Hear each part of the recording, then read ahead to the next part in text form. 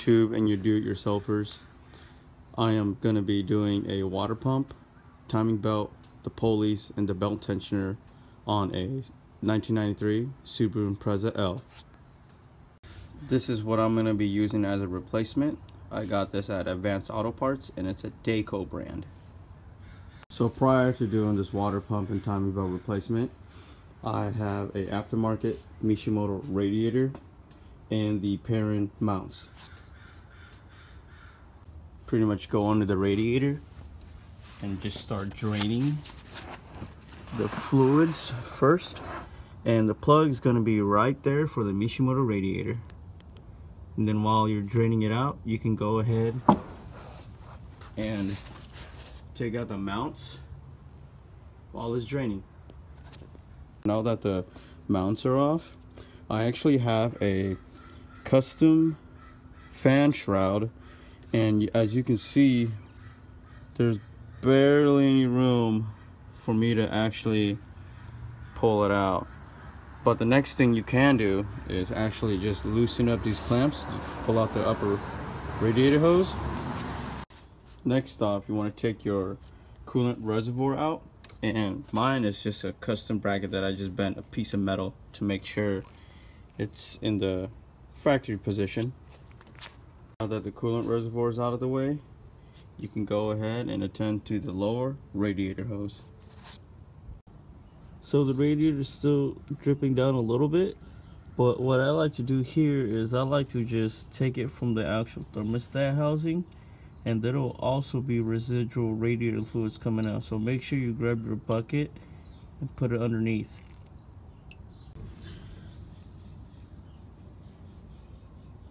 Now that I got the thermostat housing off, what I'm also going to do is I'm going to pull out the other clamp on the bottom part of the radiator.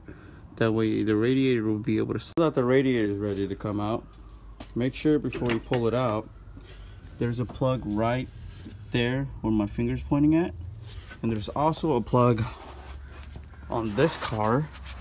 Plug is right there. Now that the radiator's out, you can go ahead and tend to these bolts to take out the cover for the belts. So now that the fan belt cover's off, you want to go ahead and loosen up this bolt right here, and then that way the alternator will be able to slide down when you loosen or tighten this bolt right here. Just loose enough for you to take off the belt.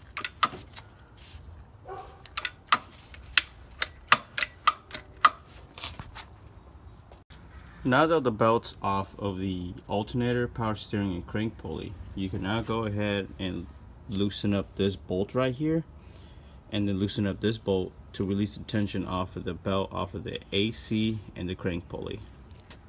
You're gonna also have to take out these 3 bolts right here for the belt tensioner to come out. Belt tensioner pulley is loose. You can go ahead and take it off of the crank. The belt's off. You can go ahead and do these 3 bolts right there to take out the belt tensioner.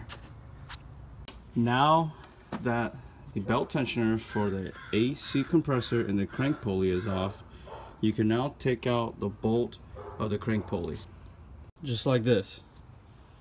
Then what I'm going to do is crank the engine enough to loosen up the bolt. Now that the bolt is out, it's time to take the crank pulley off. Now that the pulley's off, as you can see, the timing belt cover is slightly damaged right here. I could put my finger through here, but there are an assortment of bolts all over the cover, so you can go ahead and take those out. Okay, now that the timing cover is off, you'll notice that I put the bolt back to the crank pulley and the torque wrench. What I'm going to do is I'm going to just tighten this bolt down snug, and I'm going to turn the crankshaft, because there are markings on the camshaft pulley where it has a markup right here in this plastic part, this is pretty much top dead center, and you want to make sure that both of them are at the same line. Okay, notice how the timing cover is off. So what I did was I put the crank bolt back to the crank pulley, and what I did was I grabbed the torque wrench and turned it. And you want to make sure that you see these white markings, they need to line up with this line right here. And then this is the middle part of the engine, the crankshaft. Line it up right there with this line, and line the other one with this line. Then that's when you know you're at top dead center. I figured the best way to go about actually taking off the timing belt is to actually loosen up the bottom pulley right here. Then the belt will just loosen up and you can just pull everything apart. Okay, now that the bottom pulley is gone, the next pulley you want to pull out is this pulley right here, which is next to the tensioner. Got a little carried away, but as you can see, I got the bottom pulley out, and then now I already gotten this loose. You pull this one out. With the tensioner pulled out, you could literally just slide off the timing belt. Make sure before you do that, all your timing marks are all still aligned. So that small section of the other pulley out of adjustment, this one is actually kind of loose, but just make sure it's lined up and hopefully everything's okay. Pretty much the next pulleys will be this one right here, which is already loosened up, and then the other one is this one right here. It's pretty much loosened up already. Now let's loosen up 2 bolts for the tensioner. Now that the belt tensioner is removed, there are an assortment of bolts around the water pump, and you can address those. And there is a hose right here that you're gonna have to use pliers to clamp down and remove.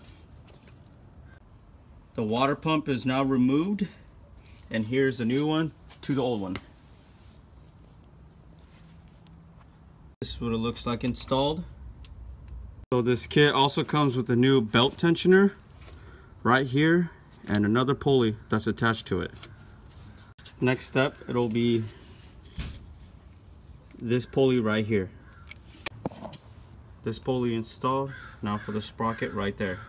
Sprocket installed. Everything is just nice and snug. It's not torqued down to specs yet. At this point, you can install the timing belt carefully. What I did was I grabbed some vice grips and lightly clamped where the lines of the timing belt is.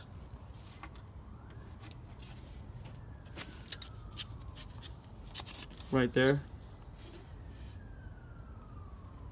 And what I did was I did the left side first, because this left side, the cam moves a little bit.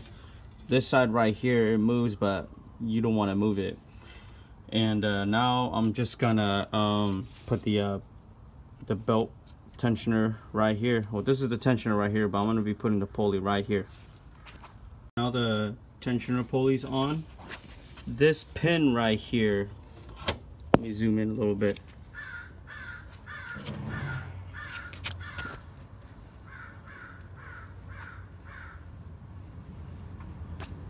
There's a pin right here. You want to pull that out last when you install the lower pulley right under here. So this is torqued down to 30 foot-pounds, 30 foot-pounds, 30 foot-pounds. It says with all data it's 26 to 32 foot-pounds. So the bottom pulley is installed. Now at this point you could unclamp your clamps, your vice grips, and then you have that pin that's right there. You can pull that out. Make sure everything's lined up. At that point, you're going to pull this pin, and then what you're going to do is grab your torque wrench and turn the motor like 1 or 2 or 3 times. The timing marks are not going to line up, but just make sure the cam sprockets marking, they all line up with the block of the motor.